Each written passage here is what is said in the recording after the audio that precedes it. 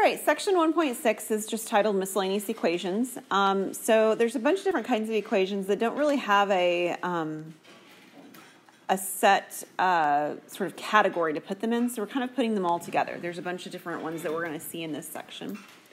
The first one, we've actually seen something a little bit like it before, but this is also a little bit different.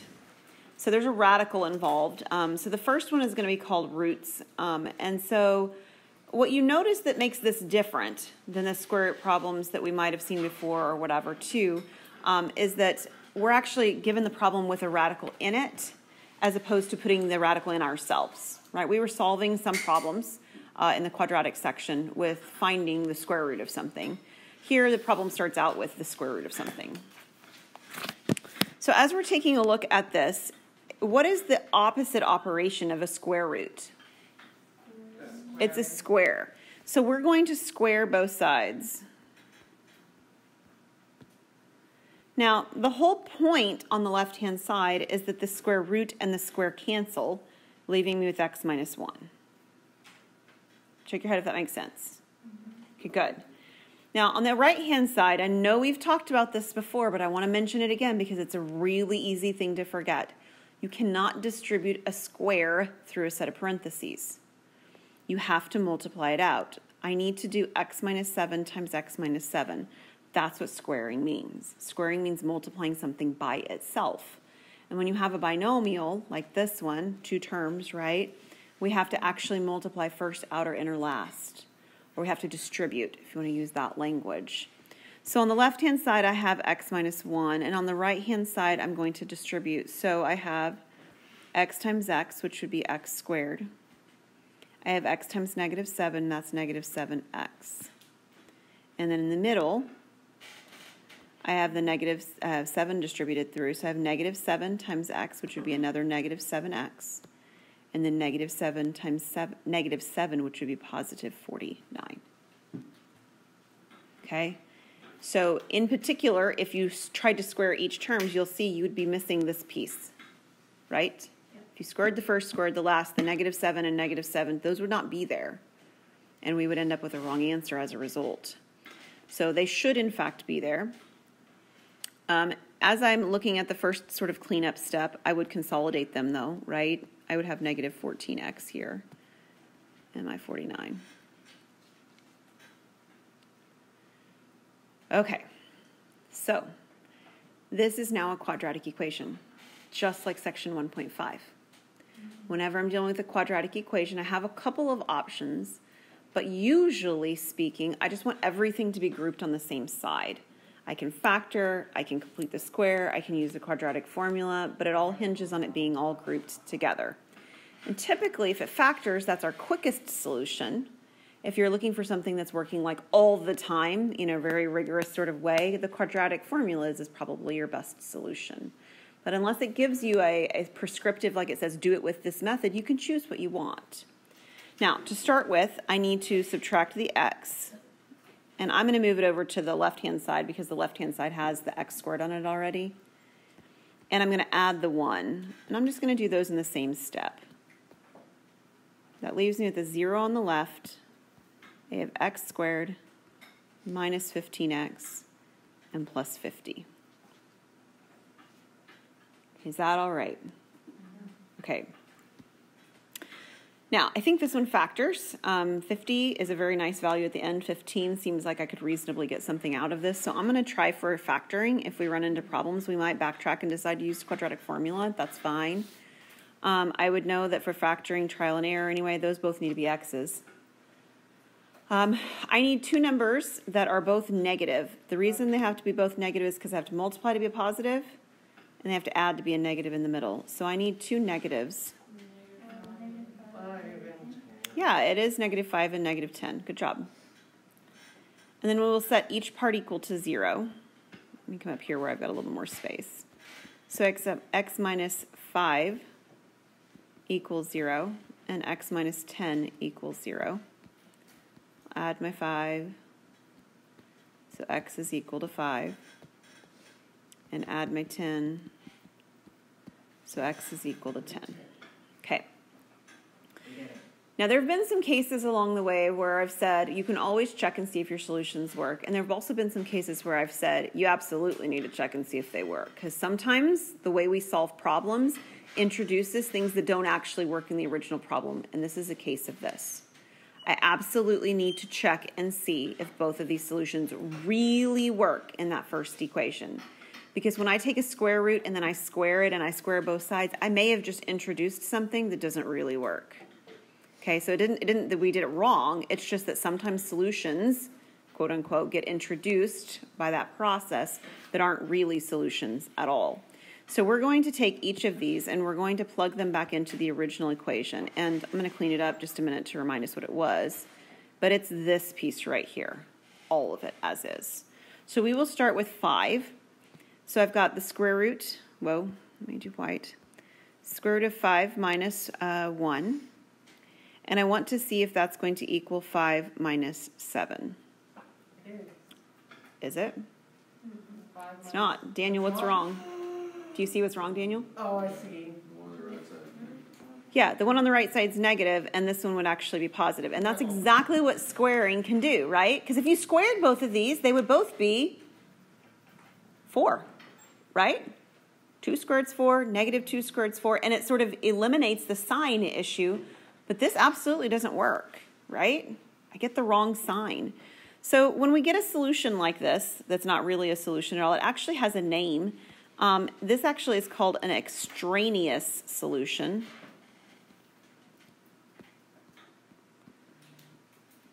So it's sort of a solution that comes out of the work that doesn't actually really work in the original equation the way it was given.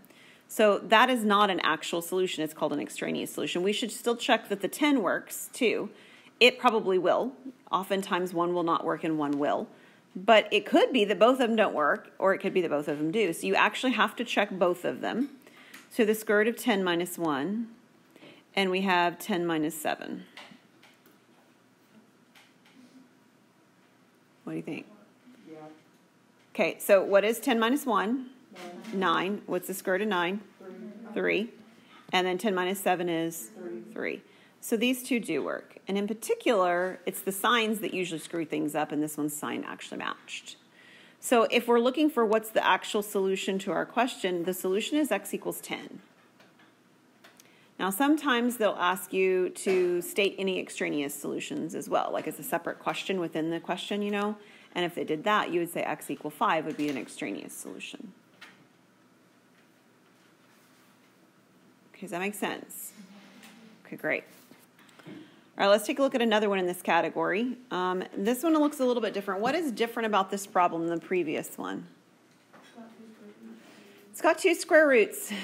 And as much as it would be really nice to just square each individual piece, clearly when we talked about this one over here, I wasn't able to square each individual piece, right? I wasn't. I told you we can't just square the x and square the 7. We actually have to multiply it out. So we're going to actually have to do that here as well. But the easiest way to do that is first by moving the square root of x, or at least one of them, to the other side. So we're going to separate our radicals. So one radical is by itself and alone. The other one, which is sort of unfortunate that it's not, is on the other side. Now I still just can't square each piece. Obviously, that's the whole point I was making on the last problem. But I can square both sides.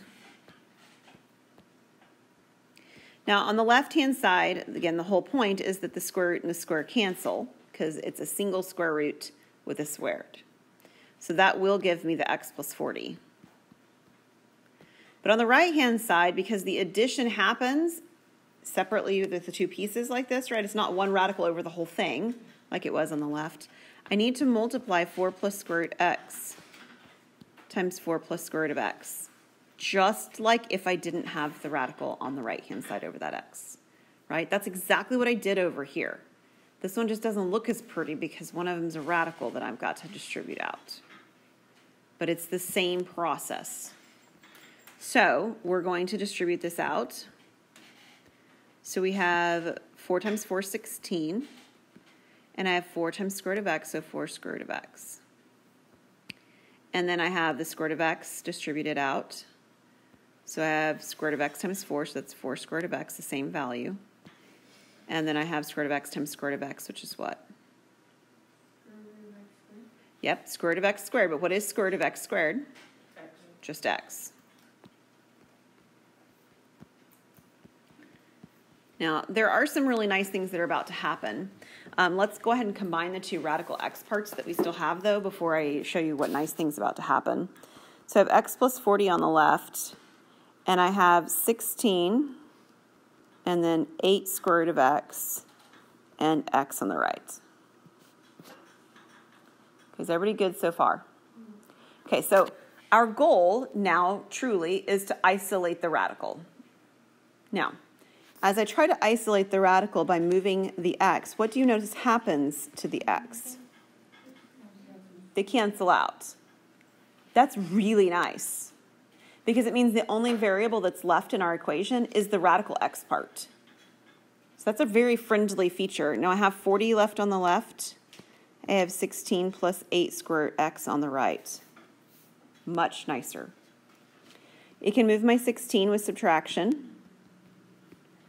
What is 40 minus 16? 24. Okay, my goal is to isolate the radical, so what would I do next? Yep, divide by 8. Okay, so now I'm at the point where I have 3 on the left and I have radical x on the right. What would I do to solve for x? I would square both sides, right? I want to undo the square root. The opposite operation to that is squaring. So the square root squared on the right-hand side becomes just an x. And then what's 3 squared? 9. Now again, I squared twice in this problem, didn't I? I squared at the beginning and I squared sort of midway through or toward the end. So I absolutely have to check to make sure that when I did that, I didn't end up inadvertently changing a sign that was negative to positive. Okay, because that can happen. We saw it happen in the last problem. So we need to check our original solution, or our solution in the original equation, which was up here. So my solution is supposed to be a 9. So what I want to check is that when I plug in the 9, it works. I'm going to do it up here since I've got a little more space. So I have 9 plus 40 underneath the radical. And then I have minus the square root of 9. And the question is, does it equal 4? So what is 9 plus 40? 49. Fabulous, 49. So square root of 49 minus square root of 9. What's the square root of 49? 7. And what's the square root of 9? 3. And does, in fact, 7 minus 3 equal 4? Yes. It does. So this one actually worked out. I don't have any extraneous solutions. It's actually a legit solution to the question. So what happens if you forget to check your solutions? Well, sometimes when you forget to check your solutions, it won't matter. Here it wouldn't have, right? If you forgot to check this solution and you just plowed right on through, and it really is a solution, nobody's going to be the wiser for it. I'm not, you're not, nobody's going to know because it worked. If you forget to check your solutions and one doesn't work, that's when things are going to show you that you've made an error, right? I've got an error on this problem if I just tell that the solution is 5 and 10, because one of them really isn't a solution. So this sort of check step thing is for your benefit because you don't know, right? Sometimes you're good and you can skip it and it wouldn't matter, but sometimes you're not. All right, I have one more that doesn't quite look like it fits in this category, but it does, so I would like to show you why. So this one is actually x to the 2/3 equals 1/2. So I'd like to remind you what you have seen before about fractional exponents. May have been a while because I don't think we saw this in intermediate, did we? No. I don't feel like we did. I don't remember doing it. So yeah, it is something you would have seen in high school. The value in the denominator here, this 3, actually is the radical index. It would be a cube root because it's a 3, and the squared is still an x squared. Okay, that's how that would look. So in general, what happens is if you have x to the m over n, then this piece becomes n, and this piece becomes m. Okay, so the numerator is still the power. The denominator of that power becomes a radical's index. So in our problem, like we already said, this would be the cube root of x squared. All right, so ignore the x squared part specifically right now because the cube root is on the outside of what's going on, right? How do I undo a cube root? By cubing, right? How did I undo a square root? By squaring. How do I undo a cube root? By cubing. So we're going to cube both sides. Now, the whole thing, again, the point is that it cancels the cube root on the left, leaving me with x squared. On the right, I need to multiply 1/2 times 1/2 times 1/2. Well, that's going to give me a 1 on top. What will I have on bottom? 8. I'll have an 8. Okay, we're halfway done.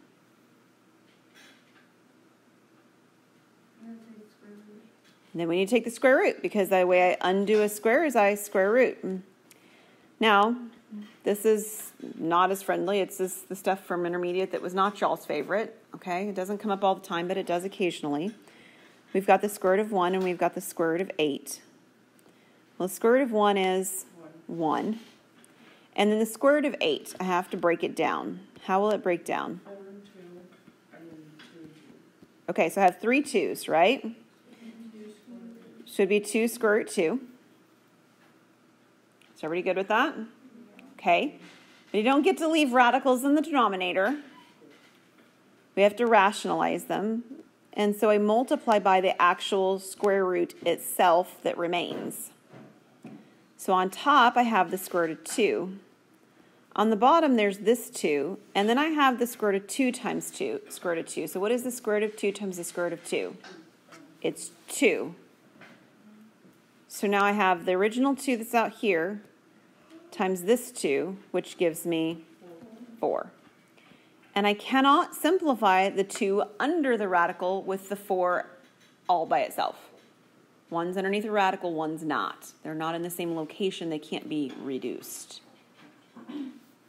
Yes, ma'am? You got the 4 from doing 2 square root 2 times square root 2? Correct. Not times... Yes, you're correct. So there's a 2 on the outside right here, Kenny, right? And then when I multiply square root of 2 times square root of 2, that's 2. Haley? Was that you? Or Kayla? Who's talking?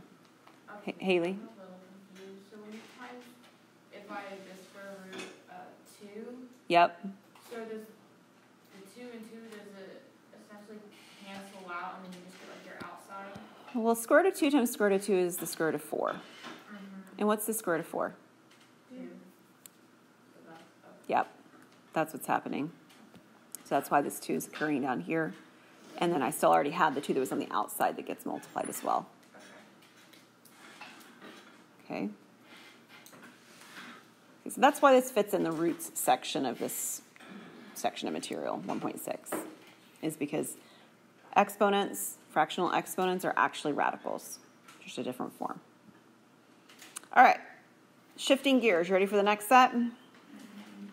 Okay, we've seen absolute values a little bit before, but when we saw them before, they were in that linear section, back in section 1.1, I think. The difference between that and what we're seeing here now is that they don't end up always being linear. So in particular, you'll notice right here that the absolute value includes something underneath or inside of the absolute value that's not linear, right? It's quadratic in particular. Now, the process is much the same. So because I have an absolute value and it equals 1, the part that's underneath or inside of the absolute value could be positive or it could be negative.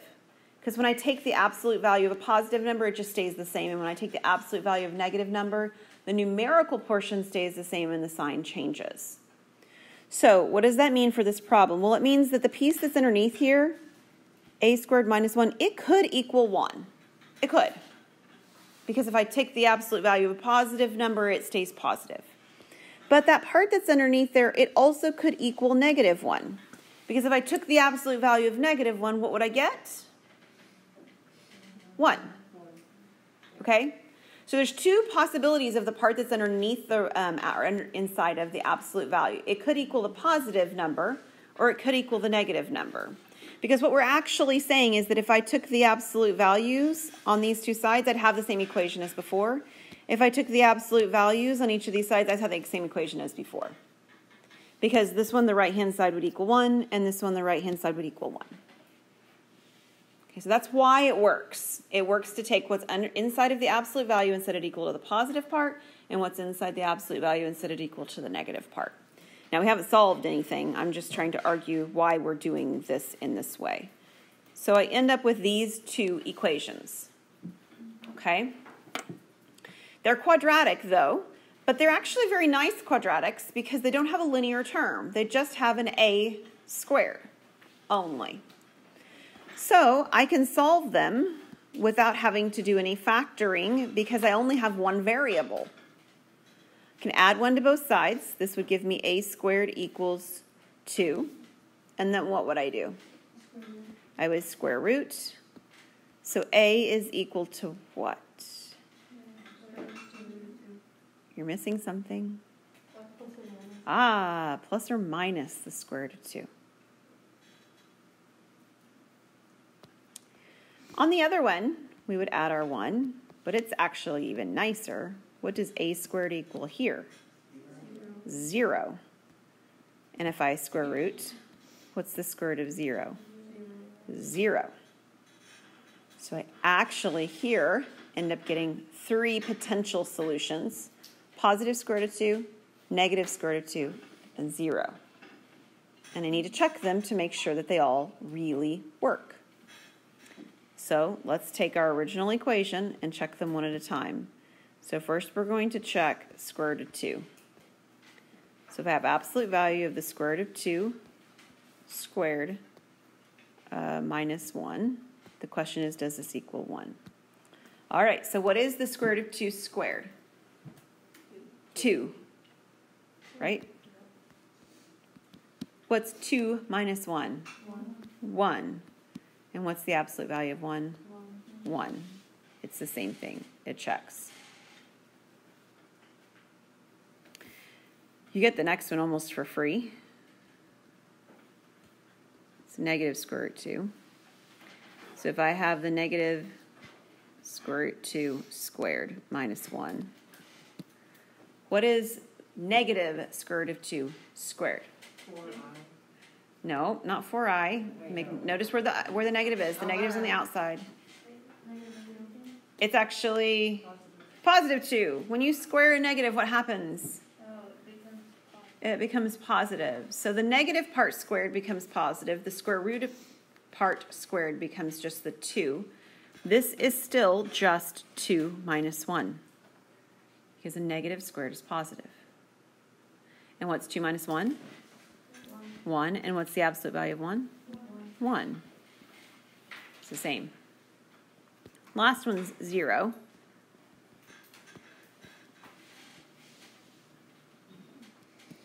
What is 0 squared? 0. And what is 0 minus 1?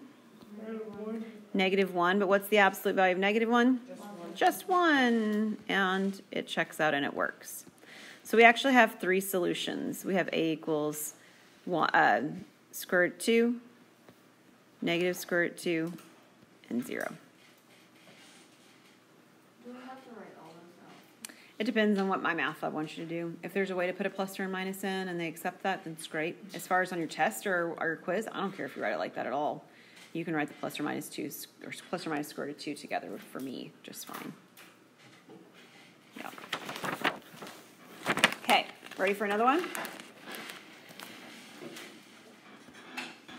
Okay, on this one, you actually have 2 absolute values. Okay? The thing is that it doesn't really matter if their absolute values are on both sides or just on one side. You do the problem the same way. So that's really nice, right? Yeah. So one possibility is that the values inside actually are exactly the same. Right? They both equal 4. They both equal 7. They both equal 4/3. I don't care what it is, but they're actually equal to one another. Does that make sense? Yeah. So that when I take the absolute values, nothing changes and it's all good. They're both positive. They actually equal. They could both equal negatives. Right? The left-hand side could equal negative 2 and the right-hand side is equal to negative 2. And then when I take the absolute values, they both become positive 2 and they're exactly the same. So they could both be positive, they could both be negative, in which case they're exactly the same. The other option is that they could be opposite signs of one another, ignoring the absolute value parts. The part that's underneath on the left-hand side could be positive 4, and the part that's underneath on the right-hand side could be negative 4. But when I take absolute values, then they're the same. So one option here, this is the option, is that the signs match. They're exactly the same value. The second option is that they have the same value but opposite signs. So the way that you get that to happen is that you set one side, oops, that's supposed to be a 3, 2x minus 3 to be what it was before, and on the other side, you actually multiply it by a negative. Right? So this option is where they have the same signs on the left. And this option over here is what would happen if they had different signs. Right? If one was positive 4 and the other one was negative 4, and you just multiplied the negative 4 by a negative, then they'd be the same. Okay, so there's really just two categories. Either the signs match or the signs don't. If the signs match, we lift the absolute values, set them equal, and we're going to solve. If the signs don't, then we multiply one of them by a negative. At this point, the problem's very straightforward to solve because it's linear, right? I don't have any squareds or square roots or anything like that like I have before. So the first thing I would try to do is collect all the terms onto the same side on the x's and on the others. So I'll subtract my 2x, and if you do that, what do you notice here? They cancel out on both sides, don't they? And you end up with a negative 3 on the left and a negative 7 on the right. And what does that tell you? Sorry, say it again. Oh, it is a positive 7, you're right. But they don't equal, yeah.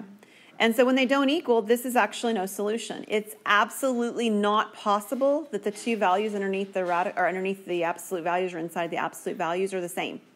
They can't be. Right? So there's no solution that comes out of setting them equal to each other. Usually there is, but this one there wasn't. On the other one, as I start to collect, let me actually distribute that negative through first. So I have negative 2x and I have minus 7. So on this one, if I start to collect all of the x's onto one side, I would probably move my x's to the left because then they stay positive. So I have 4x minus 3 equals negative 7. Is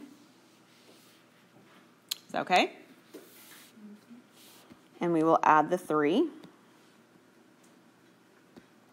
So I have 4x on the left. What's negative 7 plus 3? Negative 4. And then what would I do? Divide by 4, and I would get x equals negative 1. Okay, but as with every problem in this section, we're going to check and see if it really works. But this is the only possible solution on this one. There was only one answer that came about, right? Kenny? Why are you able to do two different, ways of solving it? Let me show you the solution on what happens when I try to plug the negative 1 in, and I think it will be clear why we did what we did. Okay, otherwise I'm just going to say the same thing I already said, and it obviously didn't click when I said it earlier, so I don't want to repeat myself. I want to show you it a little bit differently. So let's take this. I'm going to, oops, I didn't want to do that. Shift it up a little bit. So if I take that negative 1, I guess I could probably put it over here, and I plug it into both sides, I have 2 times negative 1 minus 3 on the left, and I have 2 times negative 1 plus 7 on the right. Did I get them all in there right with the signs and everything? I think I did. Yeah, I think so. Okay. So the reason my signs sometimes get messed up, just so you know, is because I'm constantly zooming in and zooming out on my screen to be able to write so that you can read it nicely. So I often don't, when I zoom in and zoom out, I don't have the details still present on my screen. So that's why that's happening, just so you know. All right, so what is 2 times negative 1? So I have negative 2 minus 3 on the left. And I would have 2 times negative 1 or negative 2 plus 7 on the right. Okay, so what's negative 2 minus 3? Negative 5. And what's negative 2 plus 7? 5. What's the absolute value of negative 5? 5. And what's the absolute value of positive 5? 5. Okay, so Kenny, let me go back to your question that you asked. Why am I allowed to do this? Because what's ending up happening is that I'm actually looking for places where the insides are the same value, in this case 5, but the signs are opposite. One's positive and one's negative. So back in the problem, when I'm trying to find the ways that that happens, I leave one of the values as though it's positive, which means I just take the absolute values off.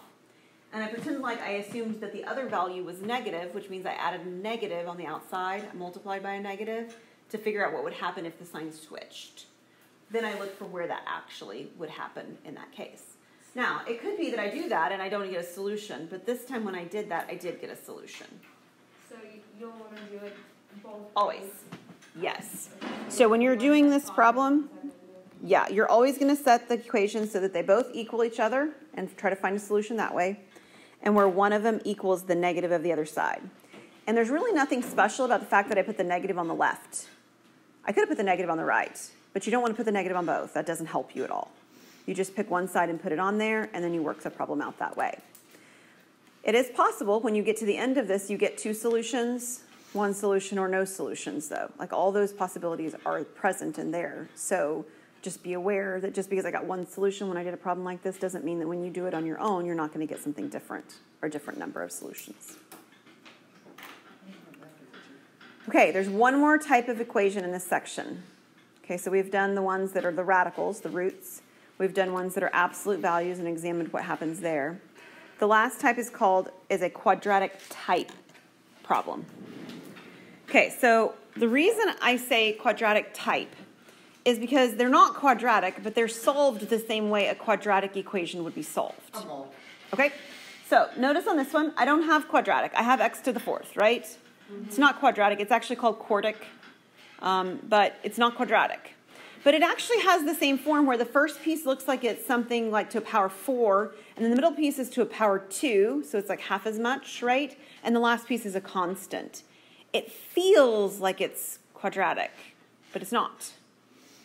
So it actually solves much the same way, at least upon the beginning.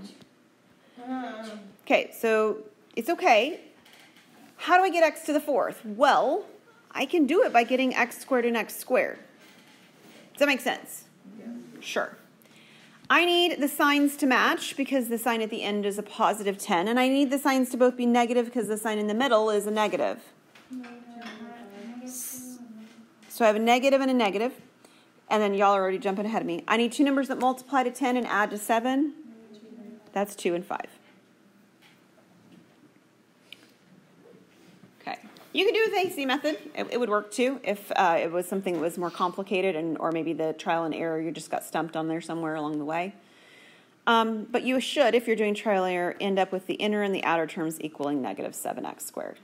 And they do, right? They do. So again, what would I do with a quadratic? Well, the next thing I would do is I would take each of the parenthesed parts and I'd set them equal to 0. Is there supposed to be an x on it? Sorry, what was that question? Is there supposed to be an x on the 2 and 5? No, there's not. Thank you. Better. Okay. Are you good? Okay, so each of the parentheses parts equal to 0. But there's only an x in each of them. I know it's x squared, but there's nothing that's got a linear term, right? So this becomes very much like a problem we saw earlier where we add the value to the other side and we take a square root. So this is x squared equals 2. What would I do to solve that? I would take a square root, and when I take a square root, I have to do plus or minus. So this is plus or minus square root of 2. On the other one, I add my 5.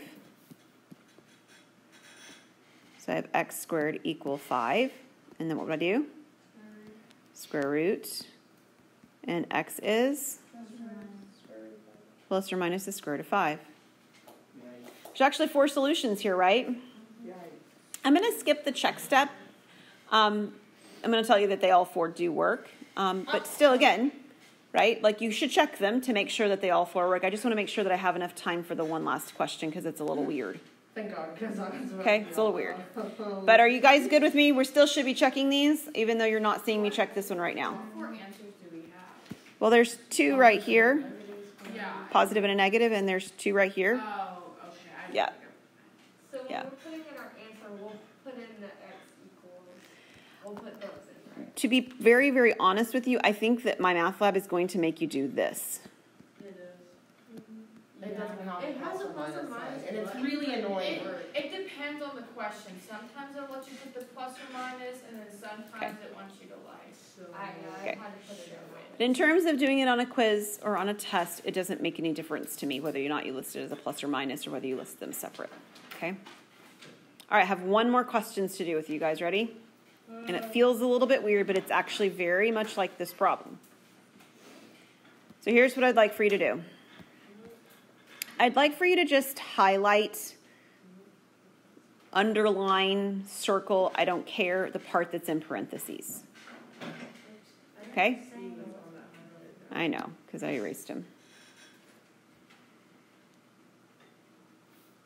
Okay? Pretend like the part in parentheses is just blob. It's blob squared minus 2 blob minus 3 equals 0. Y'all are good with working with blob, right? What? Blob. It's a yellow blob. Mine's yellow. Blob squared minus 2 blob minus 3 equals 0. Okay, you ready? Okay. We do not want to square this and simplify and multiply all that out. That is not a good method for this. It's not. That's not the goal. The goal is to think about it like everything in parentheses is a variable itself. U, if you want. So if you really actually wanted to, or not, already in use, x. We could rewrite this as though it said x squared minus 2x. I think I will actually, minus 3. So the part that's my yellow blob is actually equal to x now. Okay? So my yellow blob, u squared plus 2u, is actually equal to x. If it were written like this, sorry, I should be using white, it shows it better. Factoring this one's actually very straightforward. It's x and x. And then I need the signs to be different in order to get a negative 3 at the end. What two numbers multiply to 3 and add to 2? 1 and 3. I need 1 and 3. I'll need a positive 1 and a negative 3. I said it backwards, actually, because my signs were already that order. Yeah. What is the x squared minus 2x minus 3? I decided that the yellow blob, I was going to call it something else, x. Okay, yellow blob is x. Part in parentheses is just given, I just gave it another name. We're about to undo that part just a second, but is the factoring okay? X minus 3 and x plus 1. Okay, but it's not x, right? I made up x in the middle of the problem. It's really yellow blob, which I also made up. It's really u squared plus 2u. So everywhere I had an x, I'm now going to write u squared plus 2u. And then I have u squared plus 2u minus 3. And I have u squared plus 2u plus 1 equals 0. I just replaced the x with what it actually is. It's really u squared plus 2u. The reason that this is nice is because right now each of these is still quadratic, and I still have the ability to try to factor them to finish solving the problem. And they, in fact, do both factor. So the first one is quite similar to the problem I already did. So the first one right here, so we're sort of like doing these pieces separately, is going to be u and u. The signs need to be a positive and a negative in order to get a negative at the end. I need two numbers that multiply to 3 and add to 2. I already did that, right? Yeah, but this time it's a positive 3 and a negative 1. Because I need to get a positive 2 in the middle.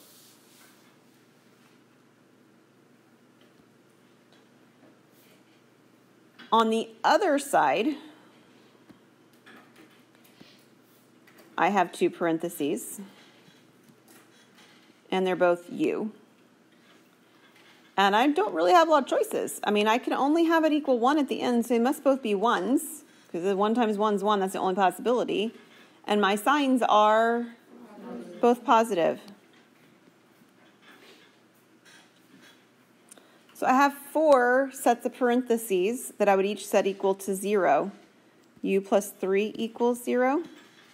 U minus 1 equals 0. U plus 1 equals 0. And another u plus 1 equals 0, which of course won't give us anything new, but it does. So this first one, when I subtract 3, I get u is equal to negative 3. I add 1, and I get u is 1. And I subtract 1, and I get u is equal to negative 1, which I could do twice if you really want to see it. 4 solutions, 3 distinctly different, right, from one another. And again, we could check them all 3. They do, in fact, all 3 work on this one. So I'm not going to show that out right now because we're out of time. But they do, in fact, all 3 work. So even though I ended up with 4 solutions, 2 of them repeat, there's really only 3 solutions to this problem that are distinctly different. Okay? All right. So if you have questions, as always, you're welcome to send me emails of those links. I can definitely answer as long as you email before 9. The Success Center, however, is open until 10, so they might be a better resource, especially if you're wanting some feedback in a verbal form or one-on-one. All right? Have a great evening, and I'll see you guys on tomorrow, on Tuesday.